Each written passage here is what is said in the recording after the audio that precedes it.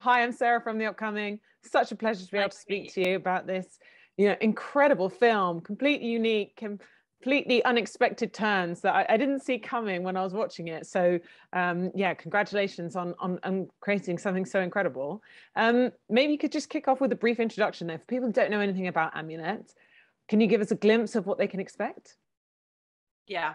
So Amulet is a horror film set in contemporary London about a man who comes from an unnamed foreign country called Thomas. He's sort of living down and out in London. He's welcomed into a very sort of derelict home by a young woman and her elderly mother who need someone to kind of help them look after the house, essentially. And this young woman, it turns out, is very much kind of in a potentially abusive relationship with her elderly mother, who lives on the up floor and is very sick. And then a potential sort of love story starts between him and this young woman, Magda. But then at the halfway point in the film, absolutely everything that you know and understand about all the characters in the film changes, and it reveals itself to be a story about the wrongs of the past and how that they're righted. Mm. And indeed, so, how did you decide that you were going to make a horror film for your kind of first feature that you're directing? Because I know you've done a short film before, but what made you think that this was the right story and the right genre for your first feature? Well, I made my short like 8 years ago, I think 9 years ago. And then I wrote a whole load of scripts in lots of different genres. But I think that when you're trying to make your first feature, like, you really, really have to keep the budget as low as possible. And quite a lot of the films that I was writing were kind of mid-budget films that were very much the kinds of films that I had started out acting in when I was much younger. So some of them were like novel adaptations and things like that. And, they sort of were progressing, but not quickly. And some of them, I struggled to get interest in them. And then, somebody just said to me, have you thought about writing a horror film? I love horror. I've always, been a big fan of, particularly kind of quite sort of weird films. I'm a big Cronenberg fan. But I think because I'd not acted in that space, it wasn't the first thing that kind of occurred to me. So then I sort of went away and I just thought, yeah, I'm going to write. I mean, obviously there'd been this amazing kind of surge of women moving into the genre space amazingly successfully. So I'd, been watching Raw and The Babadook and films like that and Revenge. And I just thought, well, I'll just, have a go in that space and write something in that space. And the idea that I had and what came out was a film was Amulet, and was a film that also was quite achievable in terms of its size. And I think that those two things kind of came together and gave the film a kind of momentum. It was a genre film, it was also a film that I largely shot in one house, and those things came together and gave the film a kind of, a momentum in the development, which just meant that, straight away we were kind of, within a year we were in production, and nothing that I'd written other than that had ever had that kind of turnover that quickly. And so it sounds like you've been thinking about, writing and directing your own film for a long time. So what do you think made you want to make that transition from acting to kind of being behind the camera? And what do you think that you can take from being an actor to doing that role?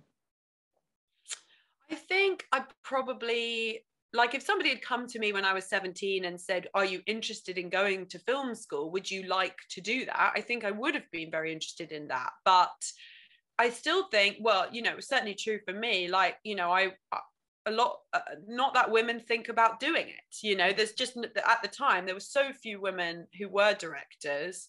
And it was just not something that really occurred to me. And the entire culture around film, I was at an all-girls school, was not really there in the way that I think it often is in communities of boys. And like, it just didn't occur to me. Like, if you were creative, if you wanted to tell stories, being an actor was much more a visible kind of potential career path. So, I went down that road, and I love acting, and it's something that I really, enjoy, but it doesn't completely feed you creatively if you are also interested in kind of narrative storytelling, because that's a different thing, you know. So I wrote all through my 20s, you know, basically just trying to kind of get better at it, and that culminated in me making my short when I was like 29, 30, and then, you know, obviously this, you know, journey into making a feature. But I think it, you know, it really helps having been an actor, for sure. I mean, like when I approach someone to give them a note, I hope I'm like highly collaborative, you know.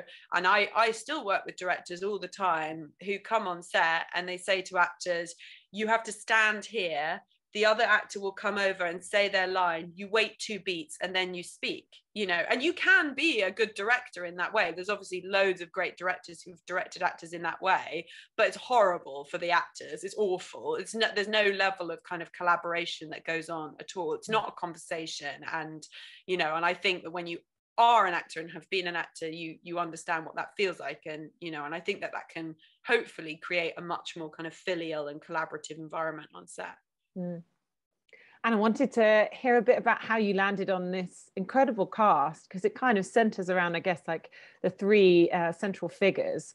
And you've got such a, you know, you've got Alec, who obviously we will have seen in particular in God's Own Country, working with another writer turned director, Imelda Staunton, you know, absolute legend. And, you know, at first it's quite surprising to see her in the nun role, and then obviously later in the film she sort of makes more sense in the other role, because it's kind of more suited to what we've seen in her before. And then of course Carla, and they're all kind of difficult roles to play. So how did you decide on these 3 particular for your 3 main roles? Well, the casting was unbelievably easy for this, because, you know, I sat with the casting director. She said, do you have anyone in mind? And I said, well, I wrote the Sister Claire role kind of with Imelda in mind, but I mean, she's not going to do it. So like an Imelda type. She said, well, why don't we ask her? So we asked her and she said yes. And I obviously that was amazing, because I kind of did write the part for her in mind.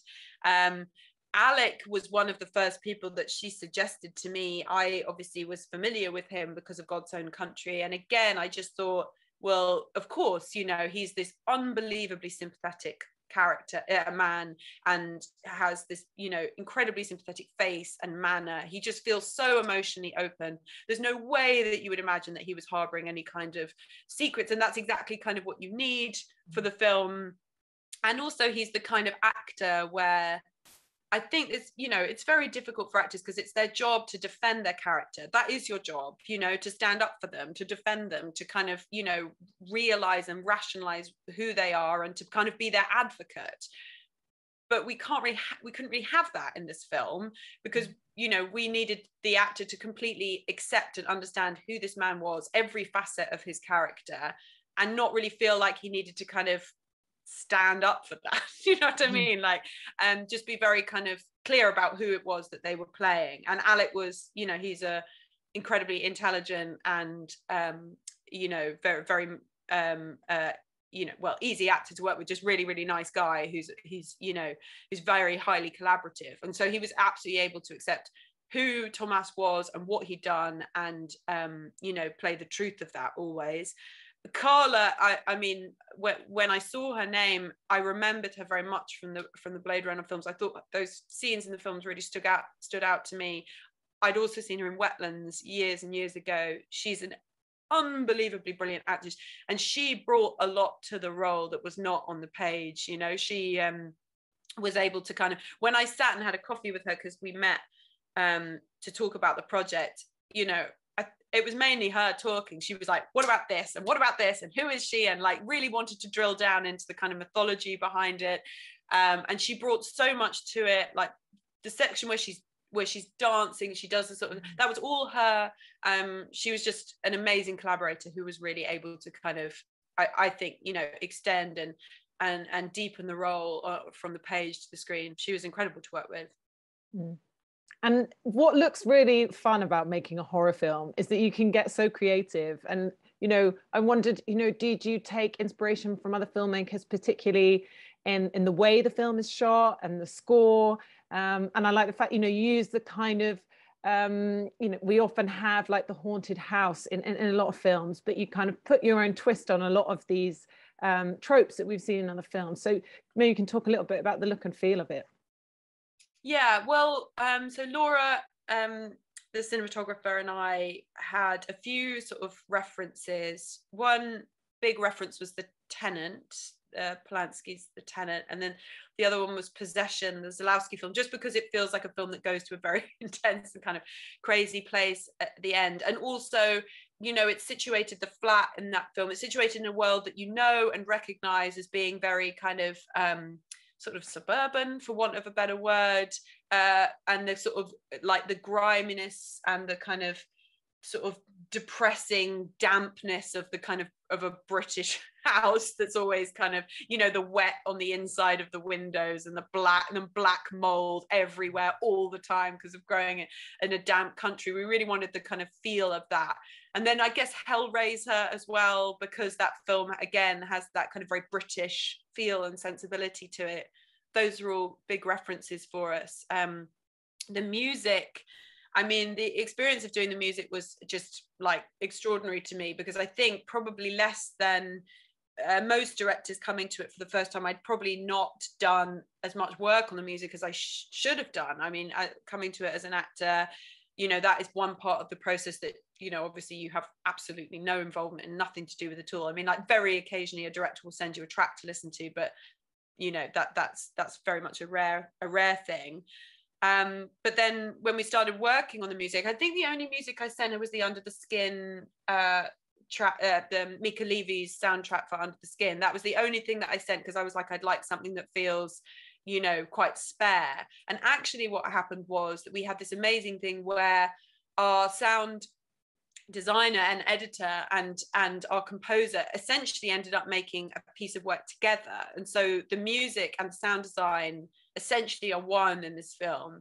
And that, you know, as I understand it now, is quite a rare thing and not that usual, but you know, that was something that I came through sort of quite organically, because the house and the, you know, objects in the house and the idea of sort of like Thomas's shifting sense of reality, and like, you know, the you know, pieces of dialogue becoming disconnected from when they're spoken and things like that, were all became part of this idea of the house becoming a slightly more fantastical place, less realistic and more supernatural as the film progresses.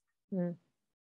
I mean, I'm almost out of time, but I was mainly, you know, wanting to ask, there's such incredible themes running through it, and the fact that it does keep subverting our expectations and we're never quite where we think we are.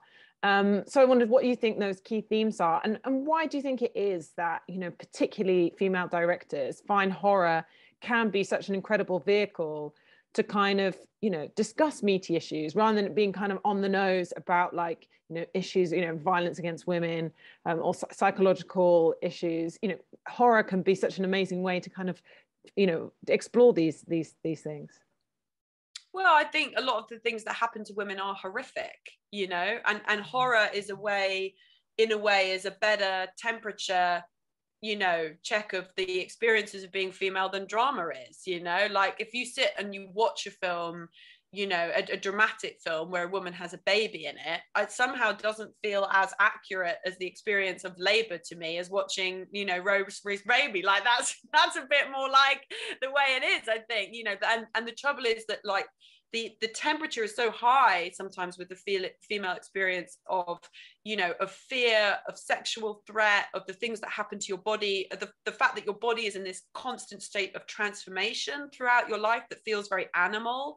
You know, that to me is closer to the experience of watching The Fly than it is to watching a straight drama sometimes. You know, that feels closer to what it feels like to be female to me. But, you know, I guess sometimes when you raise the temperature very, very high in drama, you end up with melodrama. And that is something that people still have quite an uncomfortable kind of relationship with, particularly in this country, which, you know, where we like to have our emotions kind of dialed right down. So it sort of feels easier to move those very extreme feelings and experiences into the genre, into the horror space, than it does, you know, in a purely dramatic film. Mm. And I like the way that, you know, like Alex's character, it's almost like he's convinced himself that he is this sort of protector. You know, he's managed to kind of rationalize his own behavior to himself, but also, you know, the film in a way becomes a vehicle to kind of play out the justice that maybe women don't get in real life, but you can kind of, through a fictional form, you know, find justice in a different way. So do you think that's also kind of partly true what the film does?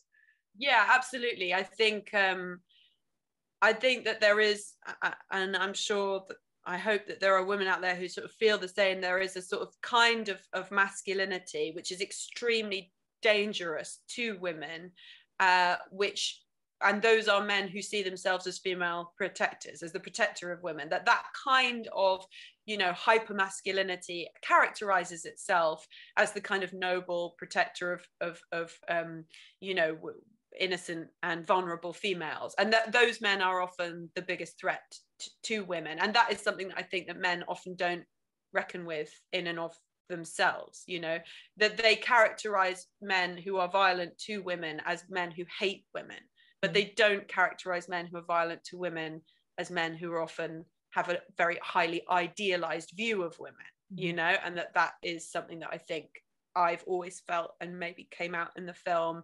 And yeah, it's, you know, the film is an act of catharsis, you know. It's like I had a choice of what to do at the end, and I thought, I just want a very, very extreme form of revenge, you know. And that for me is the kind of the pleasure of the genre space as well, is that you're allowed then finally to kind of have some kind of psychic or kind of karmic reckoning with the things that you feel angry about, which, you know, drama doesn't afford you. But then that's obviously the kind of joy of working in a supernatural space, that you can do what you like. And just very quickly, can you tell us what you might be working on next? Are you still going to be doing more acting, or are you going to continue directing? Yeah, I did a TV show this year, which hopefully we'll have a second season of, which is about to come out, I think, in about a month or maybe 2 months, which was for Stars, which is called Becoming Elizabeth, which is about the sort of teenage Elizabeth I. And I play Mary Tudor, who becomes Mary I in that show. So that's sort of been an ongoing job for me. And then I have a lot of other scripts and writing and directing projects, all at various stages, which hopefully will kind of move forward in the next year or so. Amazing. Well, it's been an absolute pleasure to speak to you. Thanks so much for sharing all that with us, and can't wait for everyone else to see this film as well.